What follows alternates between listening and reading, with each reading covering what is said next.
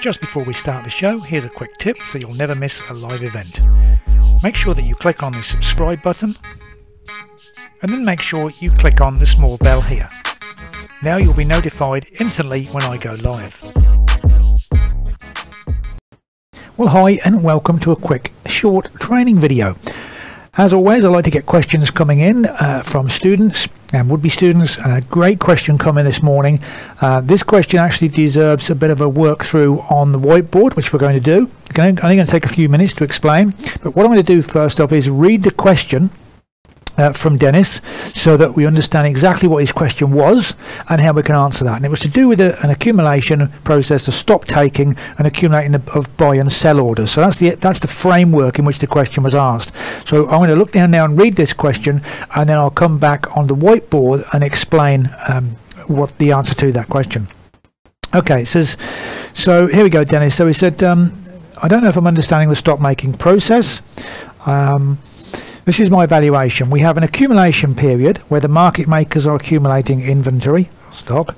Suddenly we see the movement to the downside, which prompts selling, and we know that short sellers will place a buy stop above the accumulation area, and if the market makers can manipulate a move back up to take out these stops, then these buy stops can only be used as part of the inventory of buys to sell into a rising market only. Okay, so a little bit difficult to understand there, and there's a question mark at the end of that. Now I can read into that and I know exactly what he's thinking there, but it needs to be explained onto the whiteboard, which we'll get over and do now. Okay, so here we are on the whiteboard.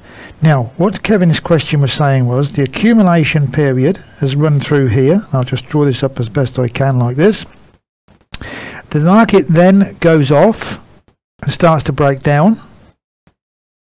And he said about traders who have sold down here as the market comes down will now place their stop loss orders back above this area here. Quite correct.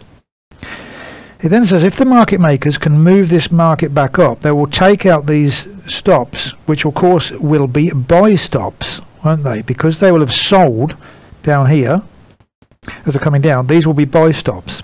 So let's suppose now that the market does indeed come back up and go through this level here,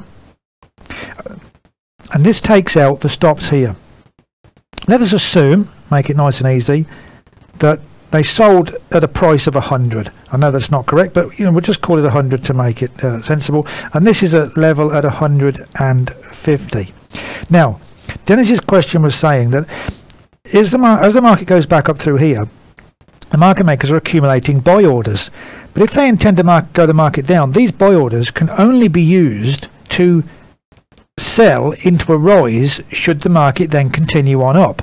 It's clear logical thinking, but the problem with this is it's not correct, and the reason it's not correct is because what we've actually got here is the difference between 100 here and the difference between 150 here is in itself a profit release.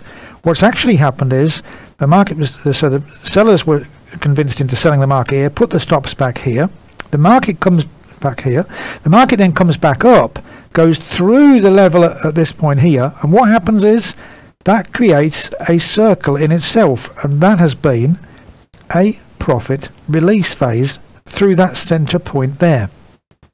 Now of course, as the market goes through this level here, where do traders then place their stops? Down at this level here. These are sell stops down here, this point right under here. Now the market then comes back down here, punches out the sell stops through here, which adds to the already selling stock that has been going on back through this accumulation period through here, adds to this, and often that is when you'll see that the market will bang down very quickly as that weight adds to that downside. Okay, so you can see where the confusion was here is whether when the market went back up through here, Dennis was thinking, okay, well those buy orders can only be sold into a rising market, when in effect what's actually happened is that the profit cycle has been released, or profit has been released from this point here, from the 100 level up to this point here, which in our case would be 50. Okay, so I hope that helped. The whiteboard got a little bit messy, but it should make that quite clear. Okay, if it doesn't, then come back to me and we'll get back onto the board again. If you've got any questions like this, or you want things answered about accumulation, manipulation, profit release, send them in, send in a ticket, send in an email, go to the website, and I will answer them up on a video for you, and we'll go forward from there. Have a wonderful day. I'll catch up with you very soon. And just before we close down, don't forget, make sure you subscribe to the channel and also click on the notification bell.